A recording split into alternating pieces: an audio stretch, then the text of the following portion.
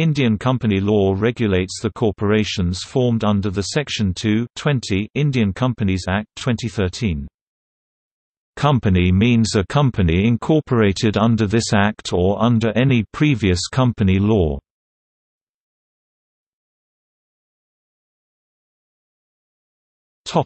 History. Corporate affairs in India are regulated through the Companies Act, 1956, Companies Act 2013 and related laws and regulations, which are administered by the Ministry of Corporate Affairs (MCA). On the other hand, the MCA has also recently given the way to a new act called Companies Second Amendment Act 2017 with effect from 26 January 2018. The said Amendment Act covered 93 sections which in entirety shall give effect to changes in 107 sections of the Companies Act 2013. Principal Act. The Ministry works through the two branches, Regional Director (ROD) and Registrar of Companies (ROC). At present, the nation has 7 such directors and 22 ROCs.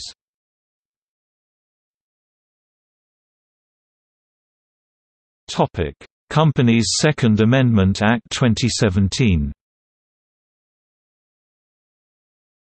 The MCA in India has given way to a new act with effect from 26 January 2018. It includes 93 sections and out of that 90 approximately, sections has been notified by the Ministry through 11 notifications including the latest issued on 19 September 2018. The new Act has given rise to the number of new concepts and also have made the Principal Act simplified and comprehensive. However, the amendment in the Principal Act is still under process. In the recent amendment, the MCA has also notified changes in Section 134 of the Principal Act to get mandatory sign the financial statements from the CEO of the company, if any.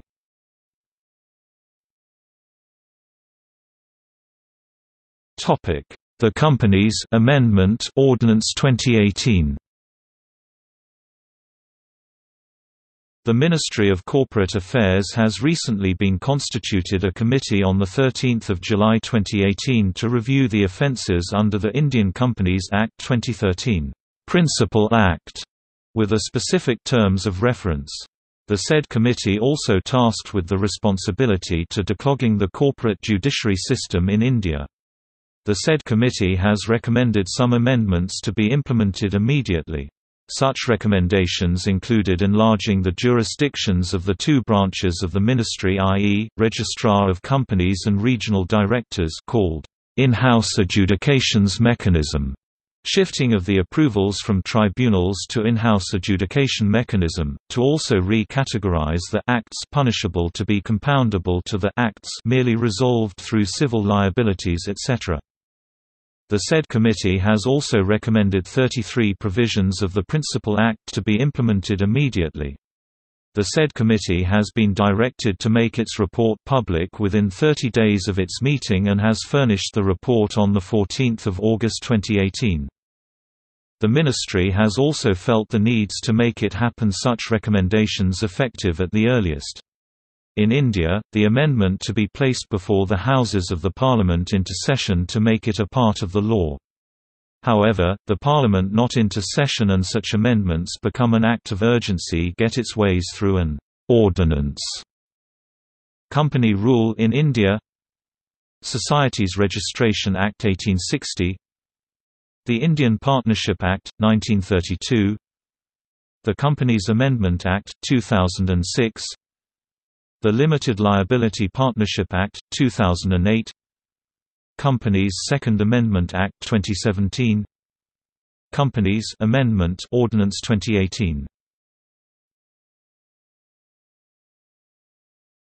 Topic: Incorporation. Companies can be incorporated through the rules of the Indian Companies Act 2013. Whereby the new SPICE form helps the companies to get incorporated in one day.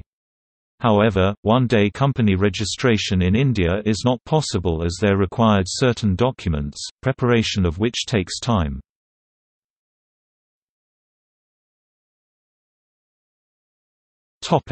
Types of companies. Sole proprietorship. A sole proprietorship, also known as a trader firm or proprietorship, is a business form that is owned and run by one individual.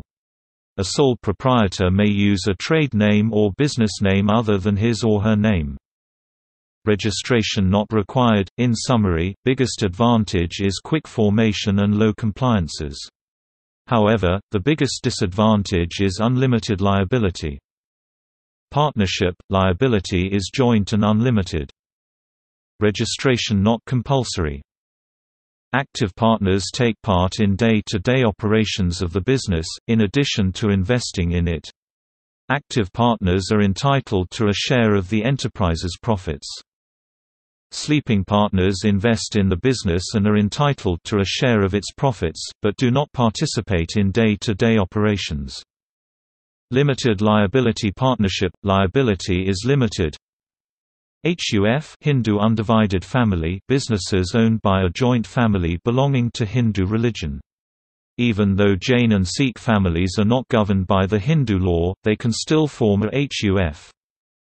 Cooperative.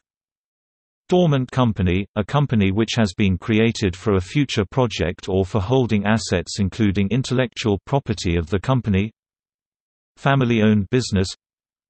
Private limited company, approximately equals limited UK may have 2 to 200 shareholders, shares are held privately and cannot be offered to public. Small company, a company other than a public company whose paid-up share capital is not more than 50 lakh rupees and turnover does not exceed rupee crore. Limited public limited company, approximately equals PLC UK. Public sector undertaking PSU, alternatively known as public sector enterprise PSE. It may be public limited company listed on stock exchanges with major ownership by a state government or a central government of India, or it may be unlisted entity with major ownership by a state government or a central government of India.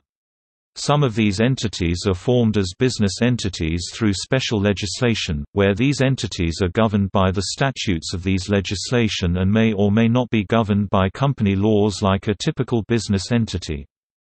One-person company – it is a type of private company which can have only one director and member.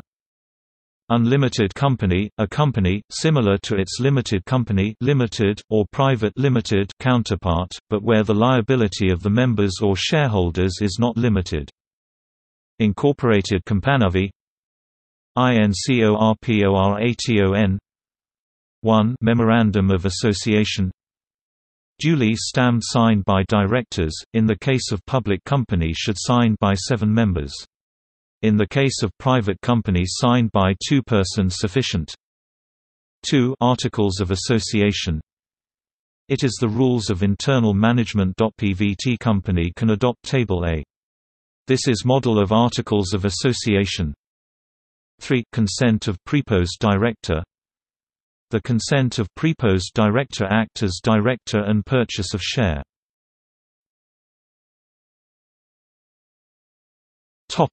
Corporate governance.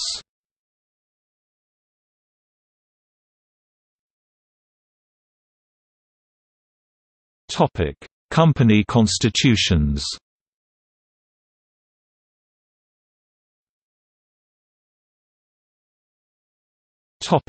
Governance of the board. Under CA 2013 Section 169, the basic rule is that any company director may be removed by the general meeting with a simple majority vote, after giving «special notice» of 28 days. In companies which elect the board by proportional representation according to Section 163, there is an exception so that directors appointed by one particular group of members cannot be ousted by the majority. Those directors can only be removed by the members that appointed them, so as to protect the system of proportional voting.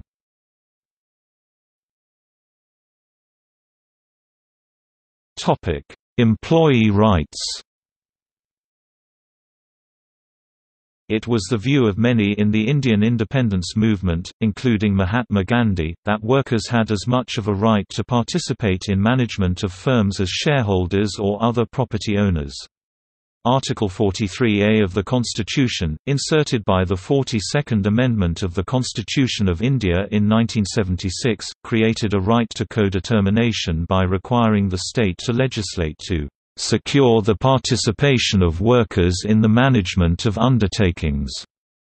However, like other rights in Part 4, this article is not directly enforceable but instead creates a duty upon state organs to implement its principles through legislation and potentially through court cases.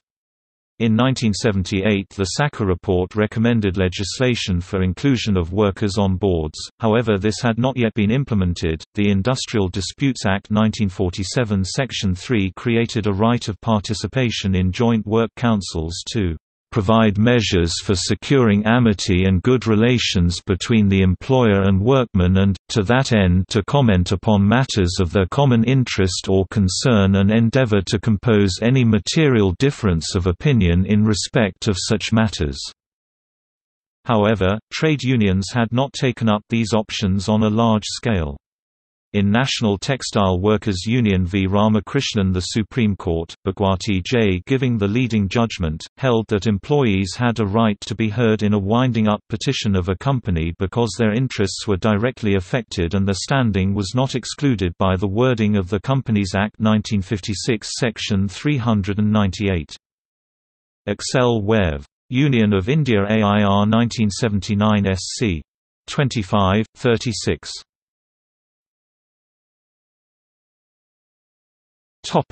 Directors' duties.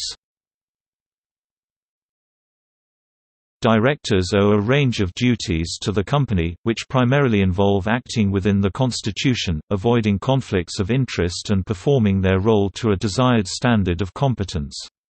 The Companies Act 2013 Section 166 lists directors' duties in 7 simple sections, which reflect the existing principles developed by the case law in the courts around most Commonwealth countries, in common law and equity. Part of the reason for codification of directors' duties was to provide a transparent statement of the duties directors owe, and therefore to publicize principles of best practice. However, because of their generality, the case of law of the courts matters to interpret how duties will apply in specific situations.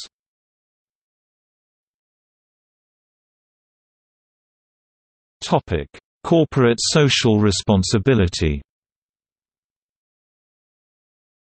In a new with the Companies Act 2013, Section 135 requires companies to spend 2% of their net profit on socially responsible projects, if they have a net worth of over Rs 500 crore, or a turnover of over Rs 1,000 crore, or a net profit over Rs 5 crore. Socially responsible projects are defined in Schedule 8, and mainly involve community development.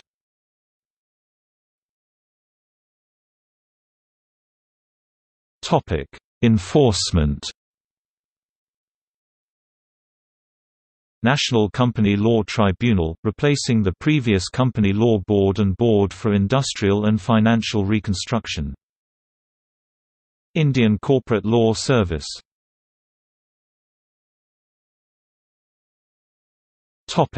See also: UK Company Law, European Company Law, U.S. Corporate Law.